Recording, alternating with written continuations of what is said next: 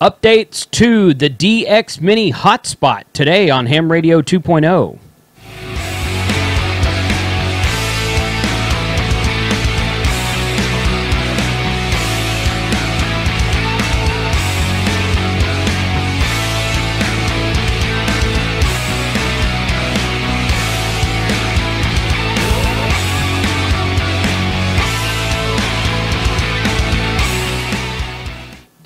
Before we get started, do you want to see something that's really kind of fun?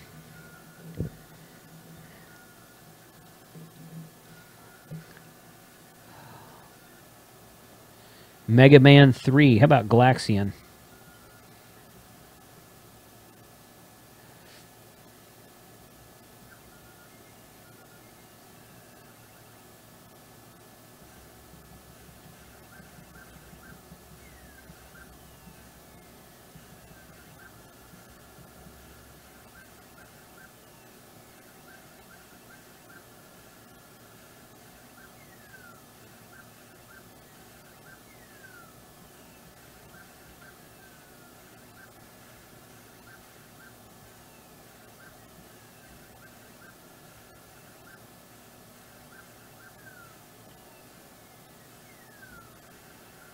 Oh my god! Anyway, I let this thing run, charged it up all night. It is, I'll put a link to it in the description below, of course. It is, I think it's 8,000 milliamp hours. I believe that's what it is. The writing on the back of it is very kind of, it's like it's sun faded or something. It came that way. But it's called game power capacity, 8,000 milliamp hours. So it's not going to be a great, in fact, the reason I got this is because it's very similar to the size that goes in the back of the Flex radio. But then I got it and figured out I could power my hotspot with it. I let this hotspot sit, I charged this thing up fully and let the hotspot sit for about 24 hours. And it died at like maybe 22 hours, 23. I put it on there one night at like 6 p.m. I looked at it the next morning. It was still on. And I looked at it throughout the day, and it died somewhere around 4 o'clock. So it was on to like 22, 21, maybe 22 hours, somewhere in there. So really great option if you want to go portable. And, of course, the more games you play, the less time your hotspot will stay active. Hey guys, welcome to Ham Radio 2.0. My name is Jason. I'm KC5HWB. This is your first time to join us here. Please click on the subscribe button below and give us a thumbs up on this video so that you can keep up with all that's done on this series. Lots of stuff that's new in amateur radio. All right, so DXmini is one of my favorite hotspots that's out right now. I get asked a lot, hey, if you had to pick a hotspot right now, which one would it be? And if it was going to be a Dstar hotspot, this is definitely my answer right here. Right up here on this video, I will put a link here about the first video I did on DXmini. There's been several updates to it since then, several updates on Dstar, several updates on the actual DXmini interface itself. So, let me... This video is going to be pretty short and sweet here. Let me go through and switch over to this view right here. These are the two DXmini hotspots. This one here, of course, is a single time slot on a Pi Zero board with a smaller screen. That one you can see. Now this one sets upright to where if I turn the camera like this and you see, like it sits on the desk like this. So the screen is pointed kind of like 45-degree angle towards you. And this one here, which is this guy right here, which of course is dual time slot.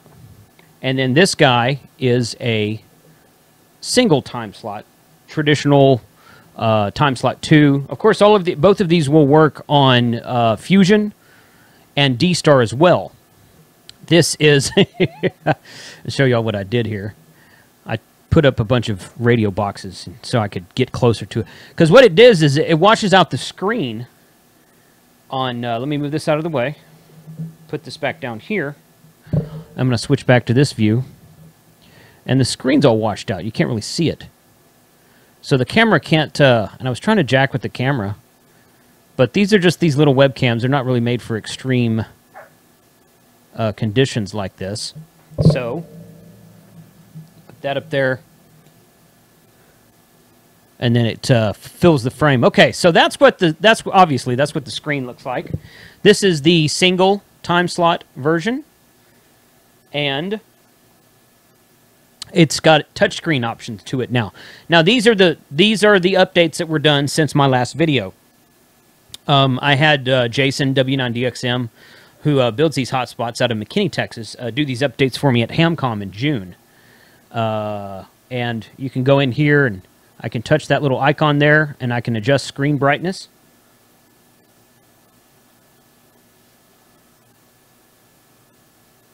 Just like that. Oh, there we go. That helps a little bit with the camera. You see the reflection on it. And just like that. And there's the information.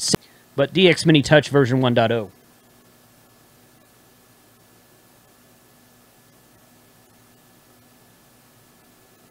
And there you go. And the coolest thing about, I guess I reset it when I was tinkering around with it. The coolest thing about this hotspot, in my opinion, is that it's got that, it'll tell you the IP on the bottom of it right there. So a lot of these touchscreen hotspots will tell you information you need to know. So you know what IP it's pulling as long as you know which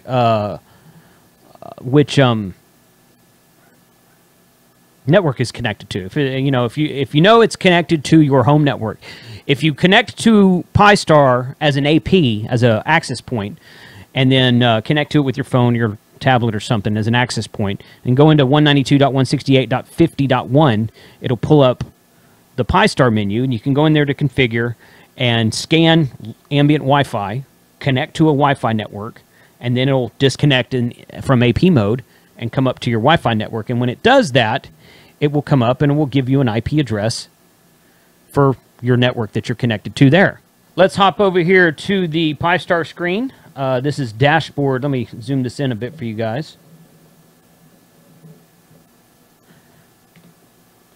There we go. Dashboard version 2019-0709, which means it's July 9th is the date of the dashboard. This is, when I was talking about AP mode a minute ago, if I click there, actually that's the wrong one. I had two of these running a second ago. Let's go here, 32. There we go. That's the one that I was just showing you. Okay. Yep. Okay. So, right here. Okay, there. Lose my mouse between these two monitors. Okay, so now we're going to go configuration. Dstar is your username. Default password is Raspberry. And if you come in here to AP mode, you'll be connected. And then you can, if you have an AP mode, if this was connected in AP mode right now, the interface status would be shown here in red. Instead of interfaces up, it would say interfaces down in red. And then you can configure Wi-Fi, and you can scan for networks, and then you can save. These are all the networks I currently have saved. You can click on Saved and Connect, and it will connect to whatever your ambient network is. And then you can go back into the dashboard here and see the activity, if there is any activity. There's not anything happening on that talk group right now. Let's take a look at I want to take a look at the other one here. I'm going to move back here for a moment. And I don't want both of these connected at the same time. If you've ever listened to like TAC 310 before they disconnected it from Brandmeister, well, before they made changes to it on Brandmeister, have you ever heard a bunch of people that would key up and maybe throw out their call sign or ask a question, and then it would loop over and over and over again? That comes from someone having two hotspots on the same frequency online at the same time. So be careful with your hotspots. You can have 2 hotspots, just put them on different frequencies. Or now in Pi-Star, you can change color codes. Do that. You want to do one for DMR on this network and one for DMR on this network, have them on the same frequency, change color codes.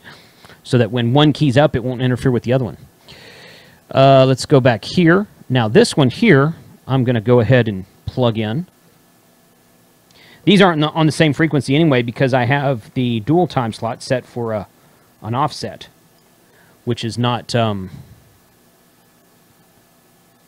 you don't set offsets in the single band or single time slot. Now this one's not touchscreen at the time of this video, but the touchscreen for this larger one is coming. Of course, this one is a full Pi 3B board, 3+B board. Micro USB connector in the back for, yeah, there's focus. Micro USB connector in the back for standard power, just like most Raspberry Pis are. And Pi-Star.local. So it's at a weird angle, so I can't get it all the way focused. And these are just little webcams. But, you know, it shows your call sign, what ID I'm using, MMDVM idle, the date, the time. And that bottom line right there is your IP address, which is the same thing on the other Pi-Star too. And then if I come down, so that's at 133, so I'm going to come over here and go to 133. On this screen.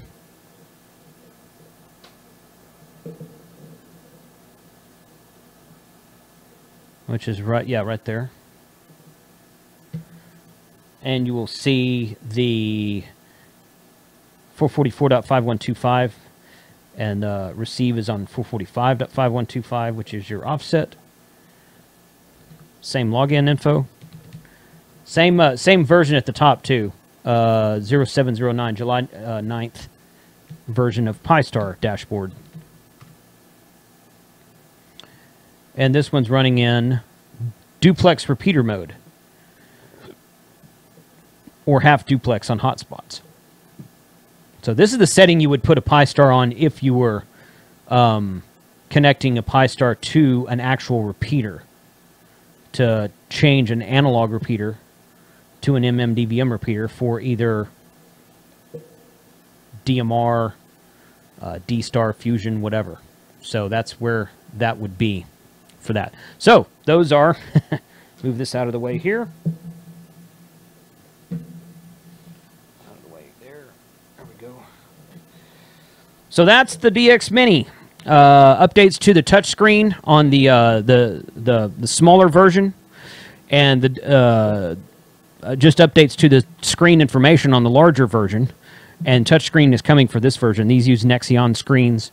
They're fairly easy to find information on like Google and Amazon and whatnot, whatever. So anyway, DXmini.com. I recommend these. They're easy to work with, great customer service, and you can get a single time slot or a dual time slot. If you don't care about DMR, if you want to use your hotspot for Fusion or Dstar, then this is really all you need. This one's probably going to go in my truck on a permanent basis. Mount this in my truck, put it in there, power it micro USB to a cigarette lighter adapter, and that'll be my mobile hotspot for regular drive times. So 73, let me know who's using one of these, what you think about them. Put a note in the comments below.